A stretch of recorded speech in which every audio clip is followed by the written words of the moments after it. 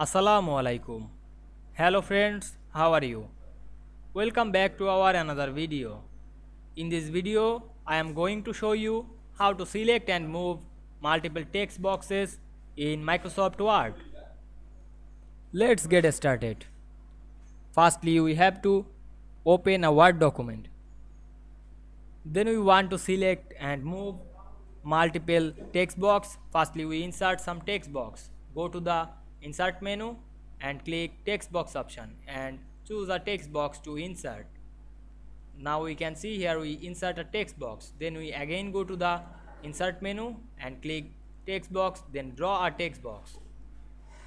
Now we can see here we insert multiple text box. Then we select this multiple text box, click the first text box and press shift on your keyboard and click second text box. We can see here we select this multiple text box, then we move this text box anywhere and change the color or apply another effect at once. Click the style drop down menu and apply any style this multiple text box at once. Now we can see here we select and move multiple text boxes very easily.